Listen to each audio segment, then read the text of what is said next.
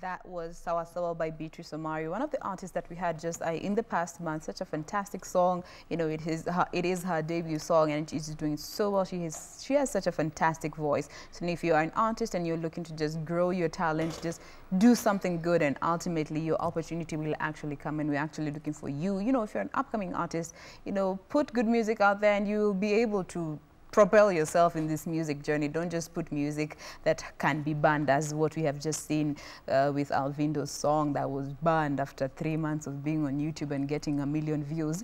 But this is Good Morning Kenya. My name is Jane Wamboi. If you're just joining us, karibu tena sana.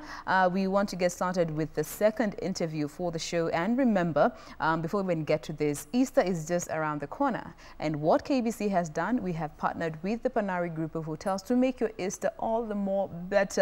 If you are, you know, all you have to do is just share with us your Easter experiences. How have they been so far? Have they been so good you want to keep that, you know, that streak going, or they have been, you know, up, down, left, right, center? Share with us your Easter experiences, and you never know, you could be one of the 2 people who actually get to have a fully paid weekend getaway at the Panari Resort in Nyahururu. Unapelekwa Nyahe, unakaa usiku hizo, unapelekwa unarudishwa, kazi yako tu ni kuwa hapo. Everything available.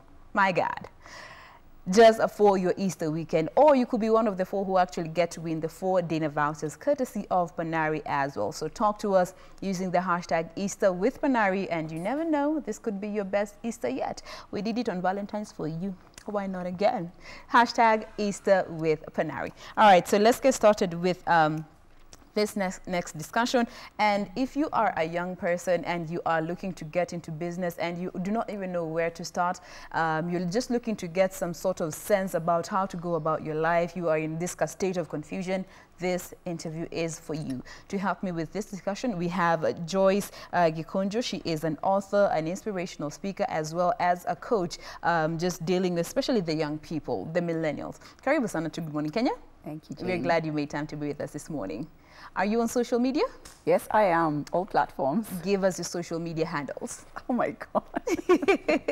At Gikonjo Joyce, that is at Gikonjo Joyce is Twitter. For Facebook is Joyce Gikonjo. Yeah. And what's the other one for you Instagram? Millennials? Instagram at Gikonjo Joyce. Gikonjo Joyce. So yes. if you just type that across all social media platforms, you are bound to see her. Now, before we get to your journey as a person, let's just, there's this one line here in your book where you say, you know, we are walking on gold here in Kenya and we don't realize it. What does that even mean in the first place? Thank you, Jane.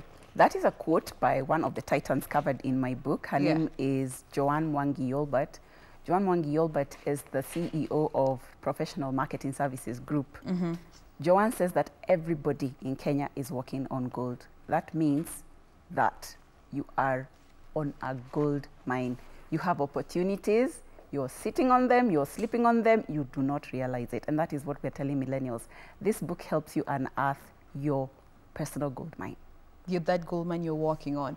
Now, she is the author of this book. It's called Bouncing Back and Thriving. It goes on to say, A Titan's Secrets to Rising, Thriving, and Staying on Top of Your Game. It's so business-minded. I love it so much. It's just from the way you are, from the heading in itself, bouncing back and thriving and being able to stay there on top. Now, you have featured about 9 different people in this book, the 9 Titans. Yes. We will be getting to know a bit more about them, but let's just try and go back to why did you even decide to write such a book even in the first place?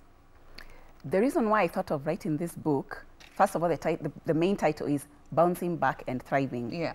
Is because a lot of Kenyans are an entrepreneurial lot. And there's also a lot of statistics around business failure, that businesses fail in the first 3 years. Yeah. And what happens to most people when their business fails? They don't try to bounce back. They go back to employment. They go back to employment. So I discovered that a lot of these titans that we admire, even in Africa, you know, we have a lot of books about the titans of other countries, especially developed countries. And that's the other reason why I wrote this book. We needed to know about titans, local titans. What is their backstory? Yeah. So I discovered that all the titans that I interviewed have a failure story. And the best part of this is that they're willing to talk about it. They are not ashamed about it. Yeah. And that is one of the secrets of success. You stare failure in the face and you overcome it. And that is how you become a titan. So today you fail, tomorrow you're a titan. Yeah. That is one of the secrets. And I loved it because nobody there was ashamed of the failure story. And they said that for all of them, if they did not fail, they would not be a titan today. They would not be where they are today. They would not be where they are today. Now, you also talk about millennials in this book, you know, their mindset, which you wrote in your book. They have this mindset on business and life. You want to think big, you start big, and you make it overnight. What is it about that is so flawed, that is not realistically possible? Because it is not a tried and tested formula. Yeah. The tried and tested formula, and everyone will concur, is that in business, there's no elevator to the top. Everybody agrees that you have to take the stairs yeah. and you will encounter the barriers. But you know, with millennials these days, they are just, you know, breaking all forms of what is considered normal. There are those who actually just started a business and, you know, it picked. But for some, that's how they think everything should always be, and sometimes it actually works. But the thing is, with millennials, they have these new ideas that most of them are not really understand. Is it their fault, or is it the generation before them that is failing to understand them and all their diversity? That's a very good question, Jane. Or is it the fault of the society as a whole? I am not faulting anybody. I'm not blaming anybody. Actually, millennials don't realize that even the way they think differently and do things differently yeah. is one of their gold mines. The reason why we are in a continent that we discuss, you know, excuses like you said, oh, you know, Africa is poor because of slavery, someone came and stole our gold, they mined our this, they did a blame game. If millennials continue thinking differently, they will not be I don't find millennials blaming. I see them doing things differently. In my opinion, they're the generation that could mine the gold, and I mean that both metaphorically and yes, literally. exactly. The fact that they think differently means that the generation that is going to move Africa from developing to developed. Yeah. Because they have an entrepreneurial mindset. And if you look at all the developed countries, yeah. the reason why they're there is not because of people who go into employment. No. No. It's because of those who start They're those who go into business yeah. and scale and stick there through thick and thin. That is the difference between a developed country and a developing country. Yeah. So the fact that millennials think differently, for me, I think is one of their gold mines. Yes, and that is why I wrote a book targeting millennials. I'm telling them, you guys are okay. People are complaining about you. Imagine you're okay. They're just misunderstood. You're misunderstood because the other people think differently. Yeah. They think, the fact that they even think like an entrepreneur, it means they are the people, they're the generation that will turn this continent around. Yeah, mark my words. And you know, as opposed to the age of our parents, even yesterday we're just having that discussion now, you know, back in the day, ukiitwa campus unaitwa ufanye hii. You had no say in what you're going to do. As opposed to now, there are all these new courses that you guys are like, what is that even? Yet it is something that actually can take care of this millennial for the long run, because that is where they are headed. Now, let's just go back to the journey of even writing this book. How long ago did you start just putting these ideas together and looking for these titans? The journey started, let's say that it starts in the mind. Yeah. It started when I was in primary school. Yeah. The journey of thinking that I would become a writer started in primary school. Oh, wow. I went to a primary school where they were big on English. So good. and that's why, you know, for me, I knew I was going to be a writer at that point in my life. Fast forward to me thinking about this particular book, the title and everything, is exactly a year ago. A year ago. Yes. What space and, you know, mental and physical space were you in at that moment? Okay, so I had just had my contract ended, and I thought to myself, where is my gold mine? So as I was signing my release, I was thinking to myself, this is my time to unleash this gold mine I've been sitting on all this time. Yeah. It is my time. But I needed structure around that. So what did I do? I looked for my success coach.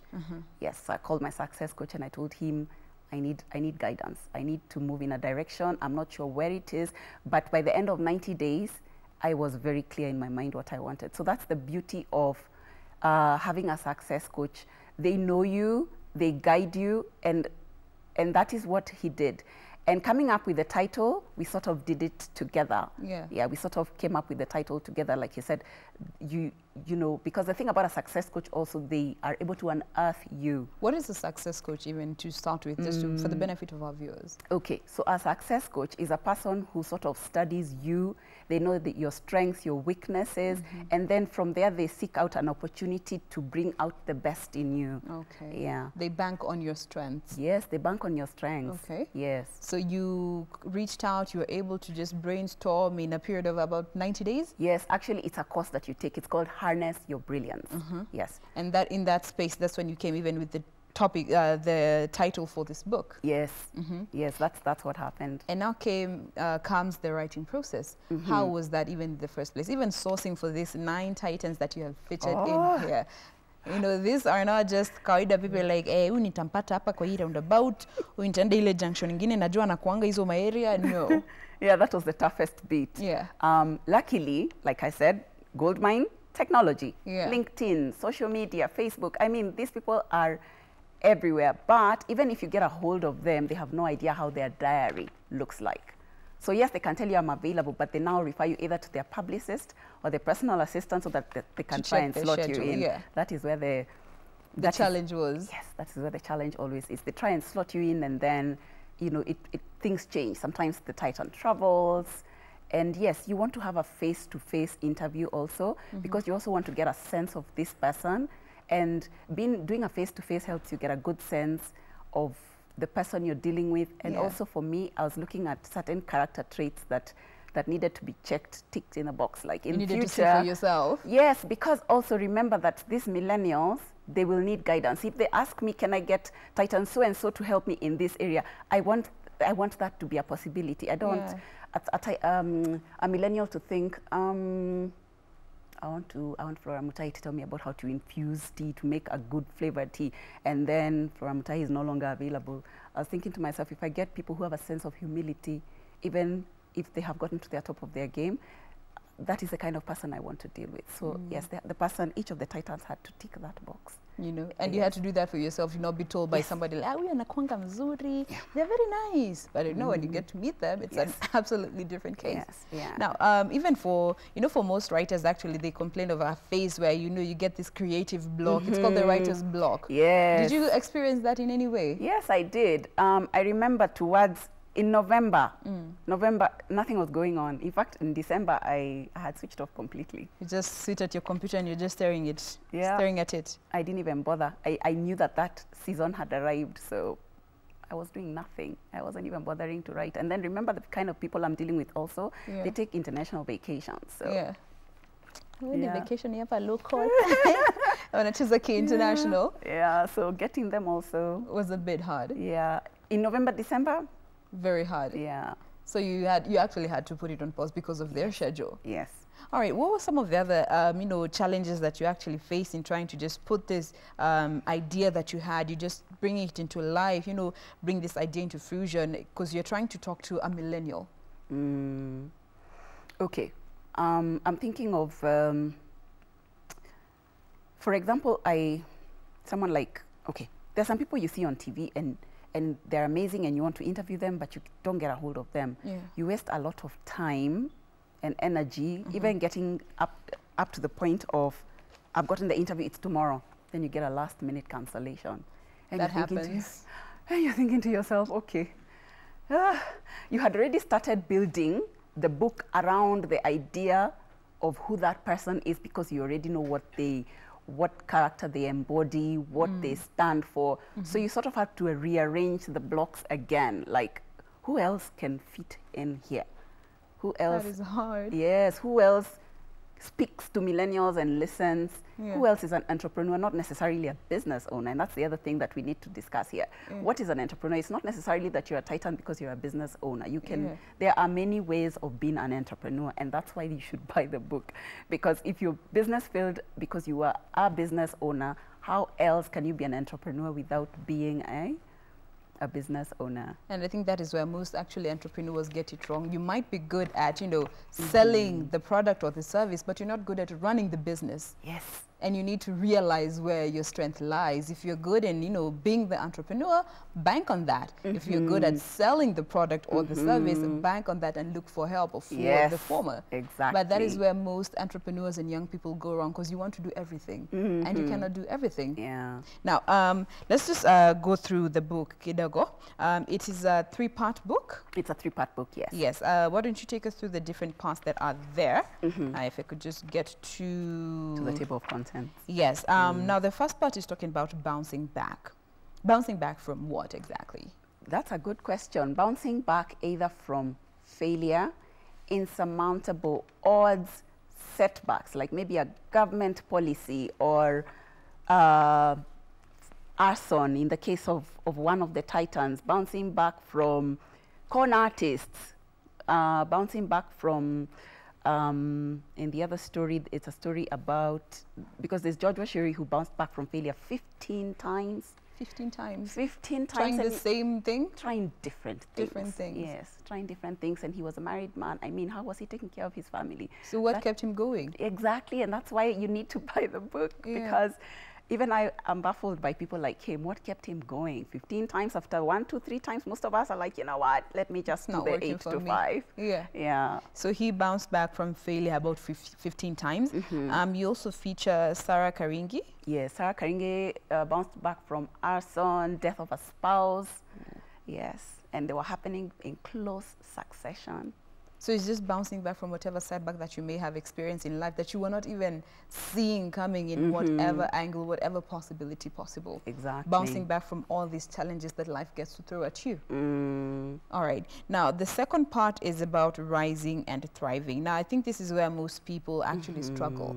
Yes. Because after you have gone through something, yes, you take the time to just pick yourself up, but now moving forward is where most people struggle. Yes. What is it that you are just trying to help people understand when it comes to rising and thriving from, what you have gone through?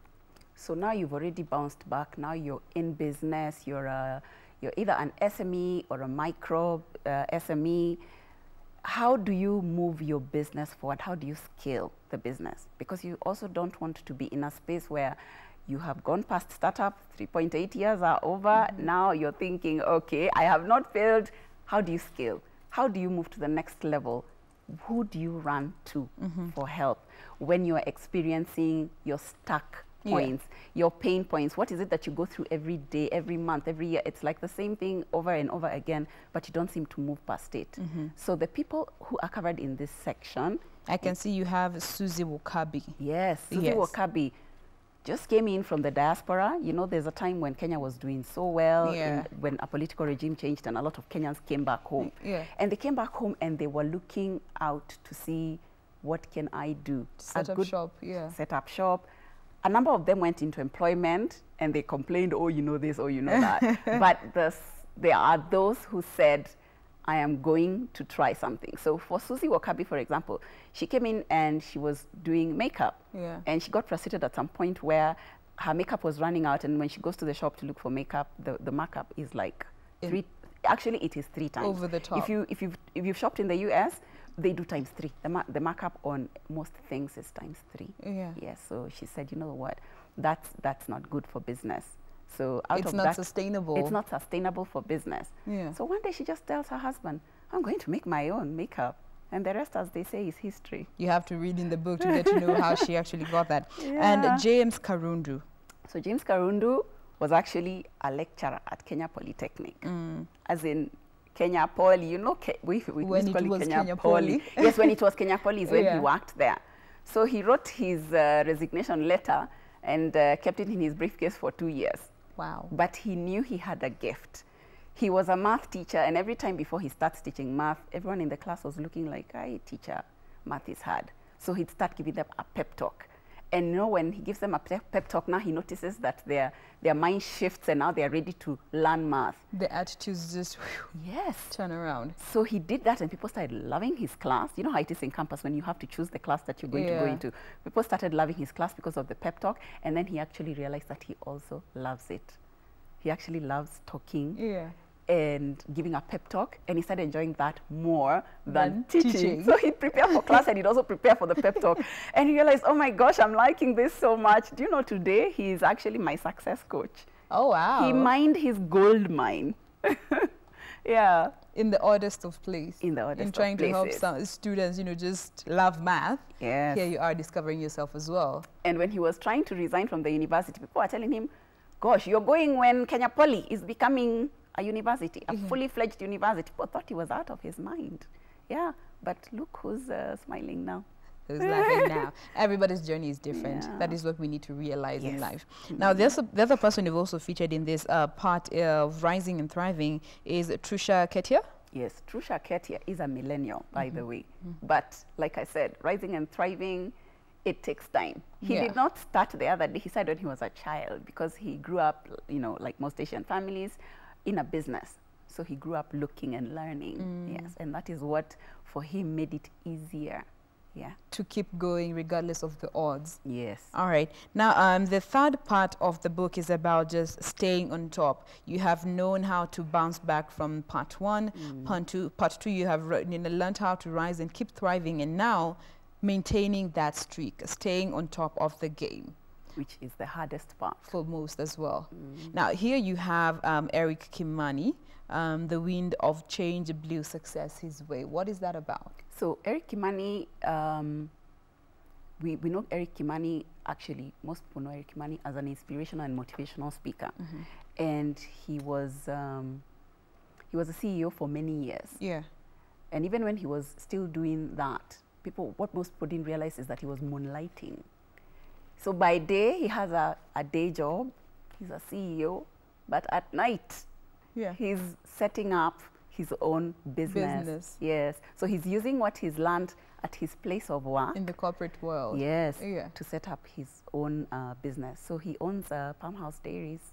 Oh, wow. And now the interesting thing about his story is that it's in Githunguri, and people from that area used to come and, you know, your child has passed school, they've been called to Form 1, and you know high school is expensive in Kenya. It's more expensive than university education. So they'd come knocking on his door and say, you know, my child was called to a national school. Please give us some money so that at least admissions. You know, getting your child into the school is usually what admission fee. Before they lose the slot to somebody else. So people would come borrowing money. So that happened so often until one day he sat down and thought to himself, you know, how can I help these people like on a permanent basis? Because what he learned later is that he'd help them with first term fees. By second term, third term, not their back, they cannot afford that school anymore. So the child is removed from a good school to a day school. And that would break his heart. Imagine if you're called to Alliance, and then you know, next year, your mother cannot afford, your parents cannot afford school fees. So you remove the child from there and take them to a day secondary school, which you can afford. So when he had that, he's like, you know what, I am not solving a problem. So out of discovering that, he hooked up with his friends and told them, you know, we need to do something permanent. We need to pay this school fees for the 4 years. And he gathered his friends, and you know what? Things started happening. Things started happening. You call a friend who calls a friend who calls a friend, and then now they started looking for those children who needed such assistance. Who needed such assistance. So he used his networks as a CEO, and then, do you know, Farmhouse Foundation, every year they do a fundraiser, and they take kids through the 4 years. And today, people come in numbers to give? Yes, I'm telling you, so many corporates come to give. Farmhouse Foundation is one of the foundations that sponsors the largest number of children in this country. Now they're in their hundreds. And remember, it started from one problem, someone knocking on the door, give me school fees for 1 term. Today, it's a fully fledged foundation. And people give millions to the foundation because Eric Kimani has proven that he knows how to take care of money and it actually gets to the person who needs it. knowing how to take care, being accountable of that money that, you know, people are willingly giving you to help somebody else's life. But, you know, the thing with people tend to, you know, ukiona umepewa pesa nyingi na mtu na unajua ni wewe, hakuna mtu mwingine anakukeep accountable, you tend to want to go the other way. But we're glad we have such people who actually know what this money is for and actually stick to it. All right. Now, the other person is Joanne Mwangi Yelbert, walking on gold. So Joanne Mwangi Yelbert is, she was also in employment, by the way. Yeah. And then she saw a gap staring at her, you know? There was no one offering professional marketing services when she was in employment. Yeah. And she thought to herself, why can't I do it? Fill this gap. Fill this gap. And that's how she started? And that's how she started. So again, opportunity is staring at you. Just need to look around you. You know, there's this song, you're walking on sunshine, kumbe you're walking on gold. Now, the other person you have is Chris Senanu, a serialpreneur who roars in the lion's den. Yes, that is very heavy. Yes. Those are heavy words. So we all know the TV show called Lion's Den. Yeah. It's the equivalent of Shark Tank, for those who love watching foreign programs as well. So Chris Senanu, like Joanne Mwangi Yelbert, is a lion who roars in the Lion's Den. KCB, it's a TV show.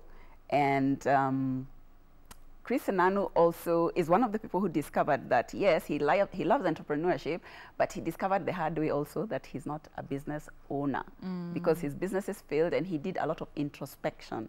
And then he realized, you know what, and this is when he was doing his MBA. So you see, one of the things that you have to do when you're staying on top of your game, you have to go back to school. And you have to learn to look at yourself every day and ask myself, why am I failing? Why am I failing? And then he realized, I'm failing because I am not a business owner. I'm better off investing in ideas and staying